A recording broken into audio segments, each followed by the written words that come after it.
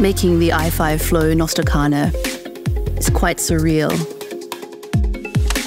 The concrete idea of e-ink and color change in a car was sparked by a fascination for the technology of color change. So I made some simple prototypes that showed color change, and these prototypes developed with time and got complexer and bigger and led to the more complex color changing cars that we brought out later on.